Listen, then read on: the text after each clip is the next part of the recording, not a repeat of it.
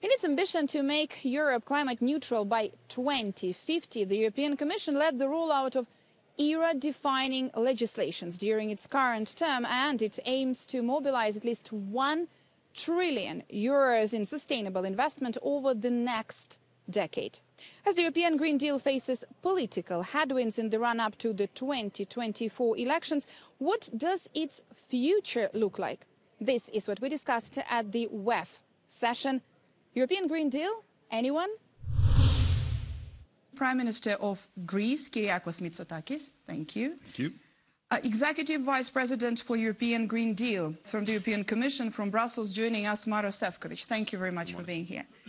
Esther Baijet, President and Chief Executive Officer Novozymes in Denmark, Alliance of CEO Climate Leaders. Thank you. And Maxim Timchenko, Chief Executive Officer DTAC Ukraine.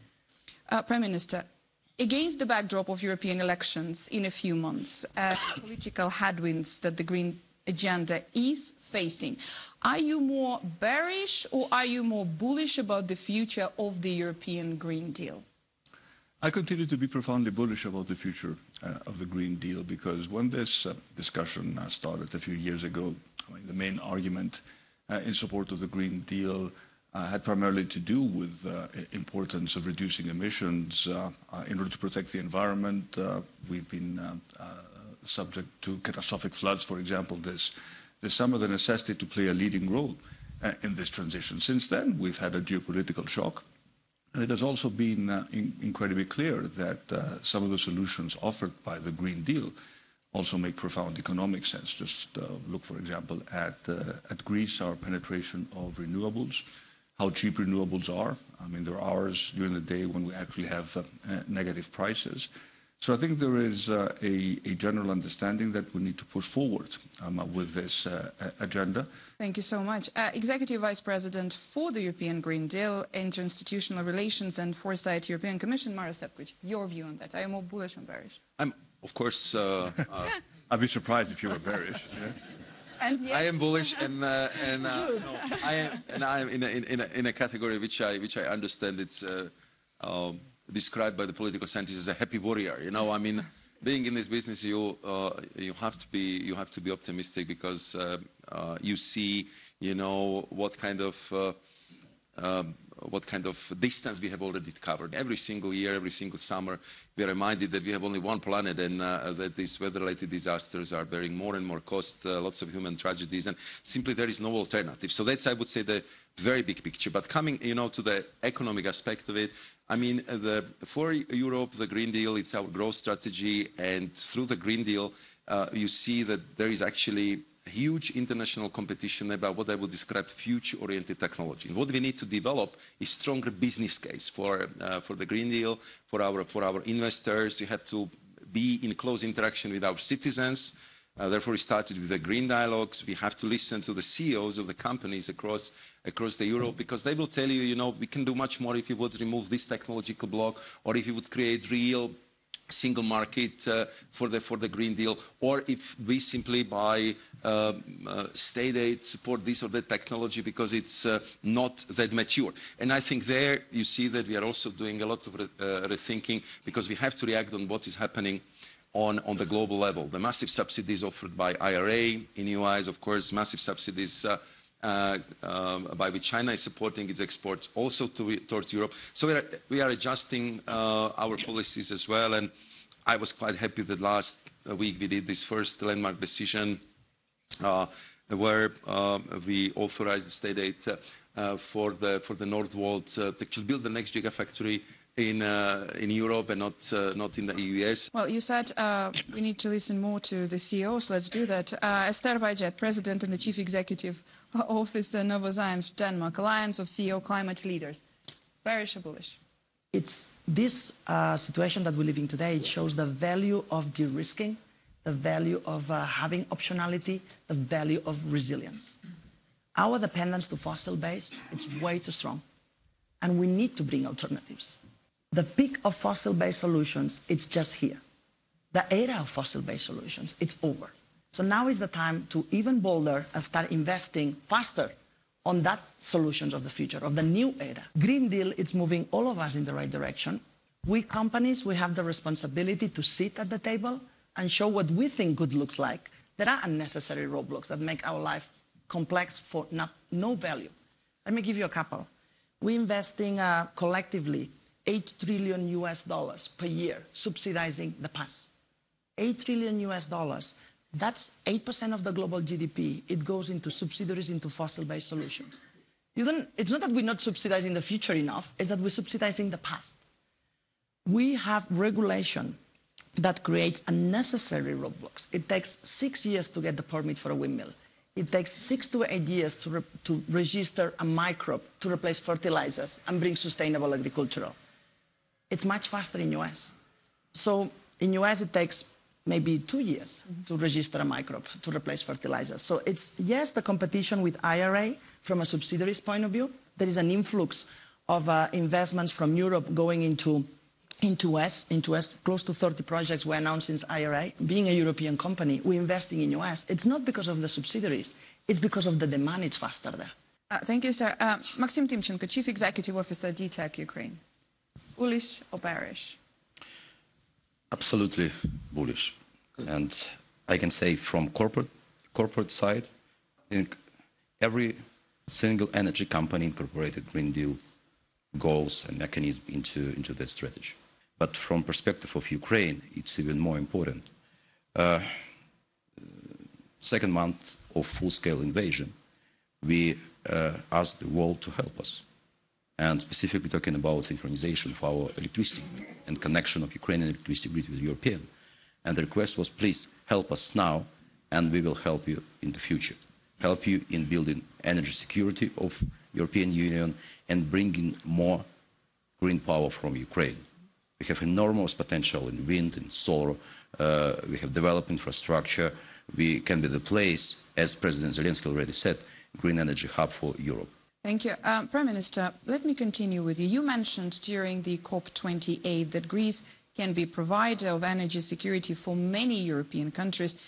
How will the geopolitical landscape impact the continent's move towards green energy? First of all, may I address a very interesting point that was made, which I think we need to register and listen very carefully to the business leaders developing innovative green solutions. What you mentioned, I think, is particularly important when it comes to regulation and leveraging the full potential of the single market. When you tell us that it takes, for example, 2 years to obtain the necessary registration in the US versus 6 years in the European Union, this is something we should take note of, because we talk a lot about the single market. It is our main advantage when it comes to convincing companies that they should invest in Europe. But if there are bureaucratic restrictions or bottlenecks of this type, then we will be in a position of disadvantage rather than advantage when it comes to encouraging companies to invest in Europe with a primary focus on the European market. So I think this is something that we should take note of. And as we go into the next cycle of the European elections, and as we all roll out our agenda for the next 5 years, the completion of the single market, which may seem mundane, boring, bureaucratic, not something that may move the masses towards a common goal, is something which should be very, very high on our priorities. Now, sorry for the digression, because I thought the point that you raised was very, very important. Let me come back to your question. Energy security and what could Greece's role be in this evolving landscape. We are currently a net importer of energy. And just to put this into context, when Greece decided 4 years ago to aggressively move away from coal, we decided to use natural gas as a transition fuel. We don't have nuclear, so it was the only obvious choice. So we spent 7 billion euros in 2022 importing natural gas. And normally this bill is 1 billion, just to put things into context. So we said that in the short term, we want to be an energy provider for at least the Balkans, by building strong interconnections, pipelines, floating storage and regasification units in northern Greece, leverage our unique geographic potential, possibly even, if necessary, export gas up to Ukraine, because if you actually look at the map, the distance is not that far. But in the medium to long term, we aspire to be exporters of green energy by harnessing the significant potential that we have, in particular when it comes to offshore wind. If you look at the map of the Mediterranean, the place where you have the maximum amount of sustained, constant, strong winds is the Aegean Sea. So part of our medium to long-term plan is to really make a breakthrough when it comes to offshore wind. But in order to do that, we also need to build the necessary interconnections. Finally, we should also look at the interconnections with Africa. Africa has significant, if not unlimited, potential to produce green energy, particularly from solar. We are in discussions with Egypt to build an interconnection that will connect Greece to Egypt. And of course, I think these are all projects that should be within the project of European common interest framework, because they're not particularly important just for Greece, they're important for Europe as a whole. Vice President. What I think it's very important indeed is that we have to get our sequencing better. So we invested a lot in renewables. I mean, the last year we've been very proud that for the first time we produced more energy from renewables than for fossil fuels. But Prime Minister knows very well that very often all that potential of wind and solar we cannot use. We have so-called curtailment because our grids are not able to carry the electricity to the final consumers, because the grids do not have that capacity, or because we lack enough interconnectors in Europe. And therefore, I think we really need to make sure that we would be investing in the grids and building them to be ready not for the next year, but to be ready for the climate neutral future for 2050. Because we simply need to upgrade the grid in a way which would be ready for the climate neutral future. And coming to the technological roadblocks, I totally agree with you that we need to focus on it as a laser beam, because I see it in many aspects that we've been not too cautious, or we kind of developed the legislations or the technologies several years ago, and simply the advancement is much faster. So now we are creating new opportunity.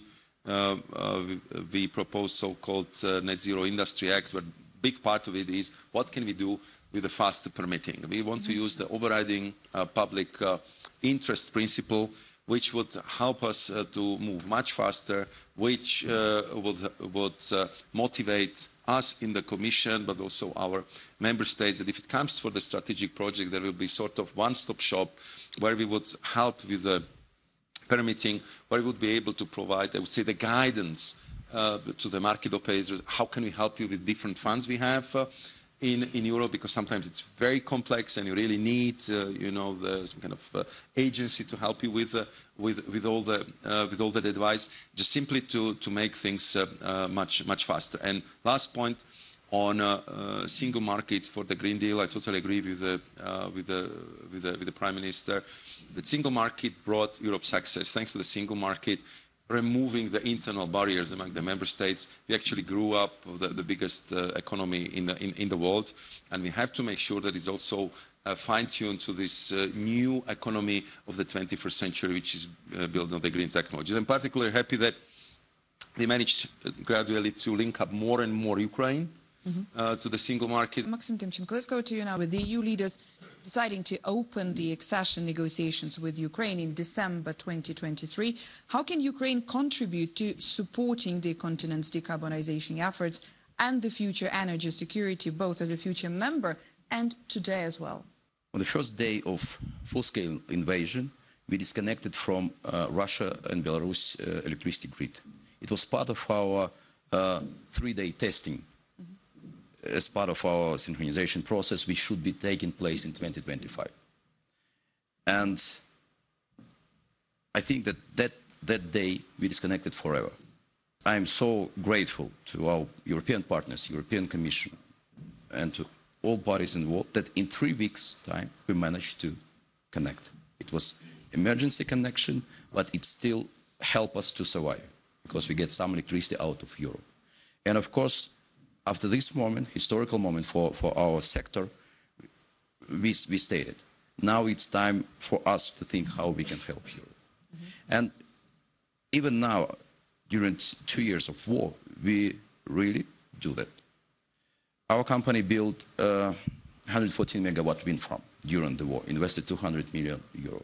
Just 1 month ago, we announced the second phase of this wind farm, investing 450 million with support of Denmark and supply of turbines from Vestas. During the war, we restored transmission line with Poland so that we improve our interconnection. Just some examples what can be done during the war and what role Ukraine can play, even under current circumstances. So I think that Green Deal and all the goals we discuss here will be driving force for Ukraine. And I think most of economic reforms we need to do one or other way they're connected with the European Green Deal. And basically that's the foundation of our future. With the legislative framework for the European Green Deal, if we're focusing on this, is largely set, I want you to comment on how can its implementation be accelerated in a socially just way. Maxim Timchenko, could you please comment on this? Because Ukraine has another, it's a different dimension when it comes to the social just way of implementing the transition. Absolutely. We're in a situation when we have to balance. Coal mining and coal power generation play a crucial role in national security at the moment. And we have thousands of coal miners working in Ukraine at the moment. From the other side, Ukraine is committed to follow all standards and regulation coming from Europe. So for us, it's extremely important that it's done in a fair way for the next 10 years. We don't ask for exclusion from the rules, but we need some time for that. And again, taking as an example our company, we are the major coal producer in the country, but at the same time, we are the major renewable company. And it takes us many years to move from coal to renewables, wind and solar in Ukraine and building battery storage. So as it was already mentioned, Ukraine is playing a very important role in security of Europe. So we talk about energy security, definitely defense, it's clear for everybody. Food security, as already was said. But I think Ukraine can play an important role in supply chain security, moving production to Ukraine. And that's another example how the social way, how we can train our people released from coal industry or other industries not aligned with the green and build new production, new manufacturing, solar panels or parts of wind turbines or any other way with such a skilled people with such a background in engineering, in production we have in the country. We have to continue to stay firm on where we're going without blinking. But then we should not jump unconsciously. There is a strong dependence to fossil base that we cannot simply ignore. Then the investments need to be for the future. Every single investment needs to be for green energy, for solar, for wind, for methane, for power to X. Injecting the cash, the investments on these precious dollars, these precious euros on the solutions of the future. Same for food, for agriculture, investments on regenerative agriculture, investments on plant-based protein, investments on what are we going to move faster to this moving the era of fossil base behind us. This should be a gradual move. And that will generate growth and that will generate jobs. Thank you, Prime Minister. When you want to build public support, start with the obvious win-win solutions. Retrofitting houses, for example, is a win-win proposal. We have used European funds very effectively in this direction. Or go to a small island and explain to them why decarbonizing is actually easier than they think. If you build a PV plant, there may be some resistance at the beginning, but when they see the electricity bills and they realize they pay much less for electricity, you will start building support. So start with the quick wins and be very careful with agriculture, because agriculture in its own is a very, very complex topic, very difficult to decarbonize, and we need to be very sensitive when it comes to reactions from our farmers. Thank you very much. Thanks a lot to the speakers and thanks for everybody here.